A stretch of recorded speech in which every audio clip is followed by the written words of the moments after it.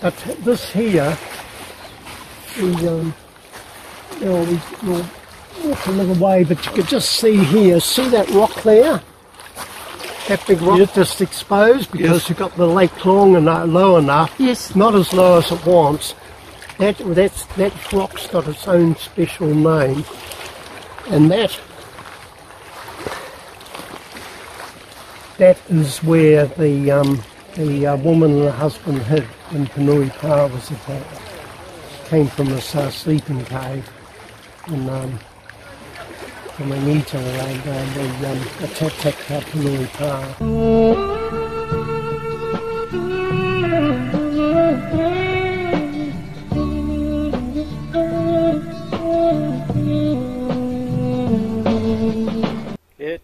Whanui no mai anō ki te ao o Taupo Moana Record Keepers, Jeffrey Addison here on Friday the 18th of March with Perry Fletcher and Te Whaitaima TeWhare on camera.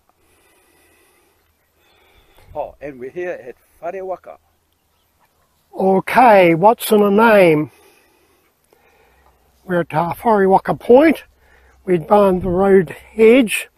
And once again, working with reserves and people and concepts and development in altering natural landscapes and historic features and that, the eyes and minds are to stop roads going through the middle of things and to try and protect some of the cultural features, even if the natural ones have gone for easement of inconvenience of council lawnmowers. We're at a significant place that we're exposed, we're wind exposed, blown, sterile soils miles around. The only feature inland is, little distance inland is the cave pit, and this formed the route from the other side of the lake, the bay here, and people going into either south to Waitanui or walking through to the to access to the burial mountain and Pepe, with Pepe being the big bush and reserve outside Tauhara and Tauhara Mountains. So Wharewaka. Now, where's the whare, Jeffrey? Right here. Right here. We'll go over here.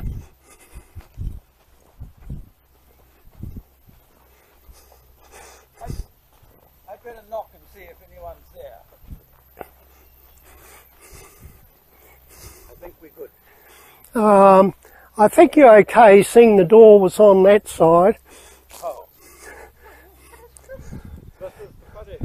So this is the whare. This is from the see the rim? Yes. See the rim?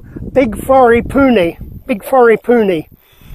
site, and this how it cultivated and accommodated people here. A great feature. Rare on the side and exposed area of the lake, but then you've got to tie in the name and the feature, Wharewaka. So it wasn't a whare for waka? No, the wakas and that were used to come over, and the lake was a lot lower. They had to put waka outside. And at the other side of us out here was the big fisheries, and the people used to associate themselves to the areas that what we now call Jerusalem Bay, Hiruhurama, and coming over here for all the Tauhara blocks and all the hapu and that here. They got the smallest awards, but it was this block and the peace and association that they had with us as the hereditary movements and crossover places. Ngāti Rohotu got this block. Doesn't necessarily say it was a Rohotu person that did this, but Rohotu III is buried at Waipihi Bay, so that's Rohotu III. Just to speak to this wharepuni site, most of the ones we've been to have been like 2 metres. That's right, but you're differentiating between whare and wharepuni, the superior large meeting house size. You know, by the time Captain Cook came, these were the larger size, superior, larger meeting house places they had. This was a wharepuni. Wharepuni. A wharepuni site. But as long as someone has got their eyes on the place that someone doesn't go and modify it for some recreational or other use. What's to stop that happening? Well, it stopped till now. Now do I hand the guarantee and the guardianship on when the reserves ranger got all excited about this and promptly with his other things I was trying to support him with lost his job. But anyway, you know. Well, it's not like, I don't understand that. What, lost his job for saying it? No, I was saying, they had all these banks and that down there all modified for mowing. All the natural banks were completely obliterated. They came down here. And now it was just so many things, any decisions or recommendations he was doing was just getting counted. Quite pronounced, isn't it? Oh, it is. It is. In there. You know, you can imagine it back in the first days. Had a roof all the way down. A roof and big beams. Slept a lot of people. Lot. It's like 12 metres by 12 metres. It's a significant structure.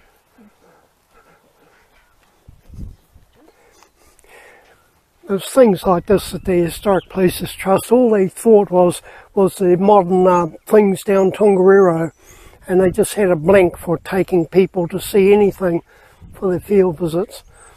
But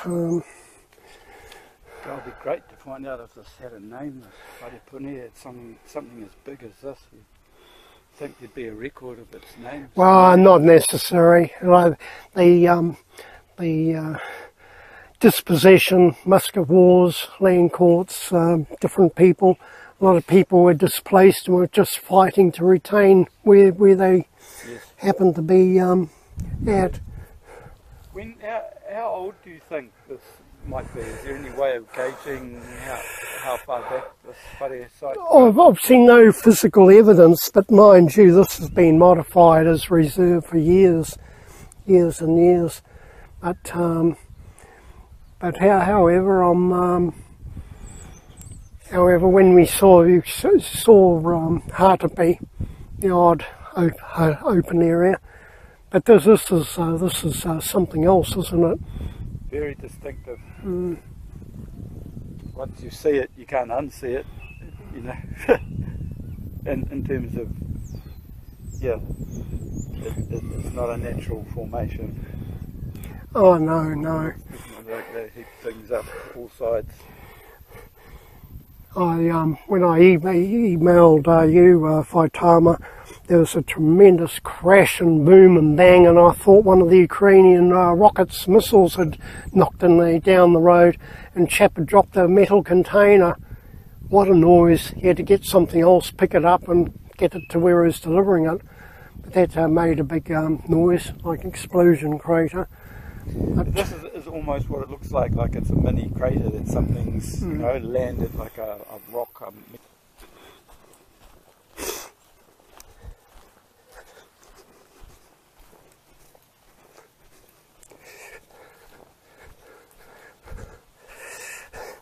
When I first got GPS, and they were terribly inaccurate, even standing near a tree, I used to always go to this trig to work and set coordinates off this trig mark. But So, Te Ao Māori, Wharewaka is remembered because ngā toroirangi through that see over there where that mooring thing is. Yes. Now, for years, when I first came here, you could still see it. You could still see it sticking out of the lake. So here, Whaitaima, that's mountain over there, TeWhare. On top of Mount TeWhare, top peak on the right, Ngātoro threw a spear all the way from there, and it hit the lake out here. You could for years see that says spear or his tree sticking upside down, sticking up, and I even recall it. Have you seen photos of it? Oh, I never took a photo. But for years they could still see it. Well, I recall it, And that's where he threw it with a mighty throw. He threw it, and when it hit the water, water gushed out and created the lake. So here we were into the realm of mythical. Mythical thing. Where the boy is where the tree used to be. Out there, you used to see the tree sticking out up. There was a lot of rocks and rocky shoals and that here before the raising of the thing, the lake here. But across the other side, you see the old lake level height, the old height, like we had it more pronounced for Kaipau Bay. Yes. That line runs through at the same height.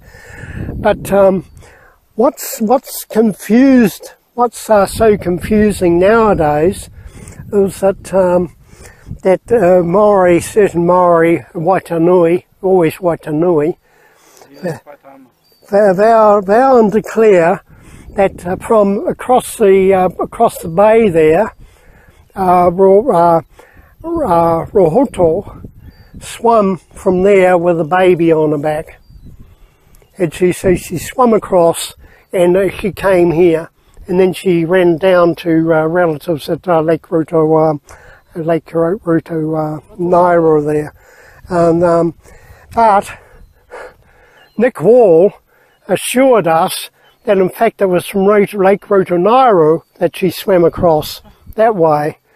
Now Darky Downs, when he was doing something of Maori Affairs rep, he said, oh, she swam from the end of the lake up here. See, different telling. The historic reality, Whaitama, is she never did that swim. She never made that swim, and no way she carried a baby on her back. But try and tell all these people their different stories and accounts, what she did, and I'll show you, I'll just show you again. I showed you the rock on the other side, didn't I? The special rock? Where she hid behind with her husband. Yes. Yes. Yes. And that's where she and her husband came out and they were killed. She never made the swim here. This is a John Grace who took from Cohen, who took from Pub Talk by someone else at Waitanui I won't name, in 1930, to get that story first time, to outdo the Tutanekai story. Prior to that, elders and that had no such stories in their history. What they did have was Rohota was killed over there with her husband, but the baby was within another family, being looked after separately and lived and survived. Too hard that. Let's get a Tutanekai story for the tourists and come up, and John Grace preached it in his gospel. And so now they vow and declare that the swim, but as I say... So this isn't what you were talking about? No, this was when Anne wanted a plaque history in that. The only thing that ended up was just this years later. So they don't have, they say no to something. Signs on the other side were removed, giving you history. You know where we were on the other side, Urututu there, and yet they can put signs and remove signs, and there's no consistency. But the thing with this is that. You're not allowed to step foot on the island, yet everyone could, right up to the 2000, year 2000, and yet they had people scouring the island for days looking for a person. So they assumed he was on the island and not drowned. It's just an assumption, isn't he? Missing on the island. Could have slipped off his boat or drowned in the lake or anything. No, he swam over with flippers, and they found his flippers and snorkeling gear on the island, so they figured he got there, but then they didn't find any signs of him leaving the island. See, there's your white cliffs over there showing quite nicely. So there's potential for another village over there, isn't there? Another hobbit-like village. What, at Lake Nairo? At White Cliffs, you know, because there's a lot of good hardened pumice banks there, I think. Yeah, but it's only lake and it's all banks and slopes. There's very little. There's only about one place there that was suitable for any habitation. And was it habitated? Well, I got the name of where it was. Just a small area, just a few people. At Whitecliff? Halfway along there. Between like Rotongaio and Hatepe? Between the beginning and the end of the White Cliffs. And are there features there? Not really, not much. So we'd have to make them contemporarily if we wanted them to be there. Well, there's no access there really at all. What do you mean? Well, you can't go there. There's no access there. My son's walked along there. I know he's walked there, but that's not taking in vehicles and. Oh no, you have to go by boat if you want to actually. I've paddled all along there and landed at a few different places, but I never found anywhere that I thought looked like. No, it was just one small place that was higher up. There is a spring along there that may have been where they. Well, if this is all they've got for the history of this area, it's not much, is it? It just seems anachronistic to put a little bronze plaque commemorating the disappearance of somebody. I mean, it's weird in a way, eh? Years of Māori history, and they've got a plaque about it in English. And that's it. So what with the notices and histories of anything never happened, whether right or wrong, and did you get that? So is that the only feature that we've seen? That's the only feature. I hardly was losing my job over, I would have thought. Oh no, all this and banks and that came hard and all that was all scuttled right down here. So he wanted to keep the natural features as a natural feature thing, scenic feature. Too hard to mow. Well, that's exactly right, too hard to mow.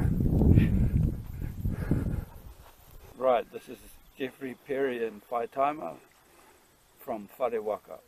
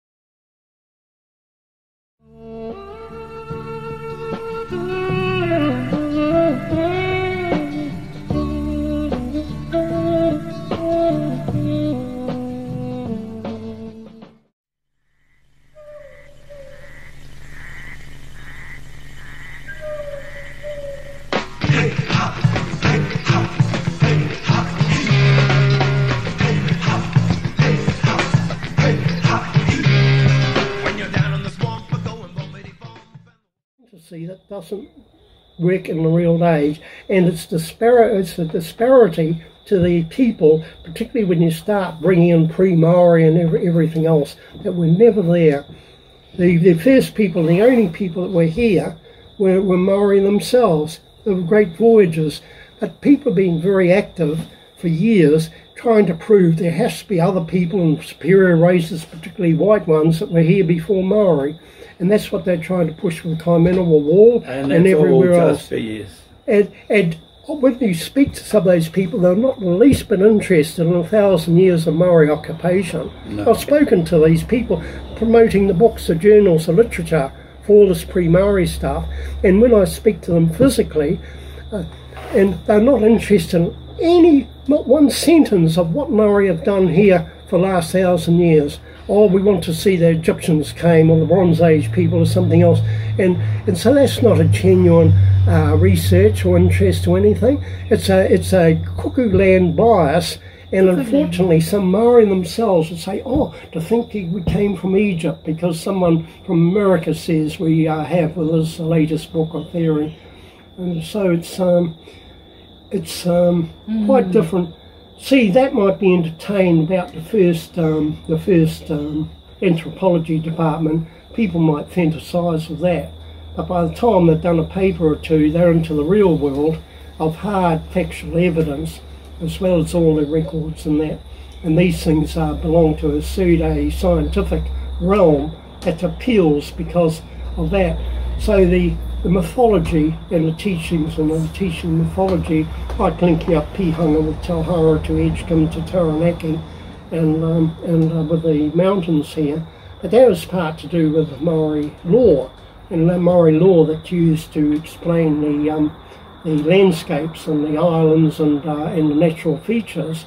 But that's quite different to the people who associated these things as explanation with themselves in relating to the land and their families. So how much of the whakapapa have you got from Ngāti Rangi's sisters and the whakapapa and the families descended from them?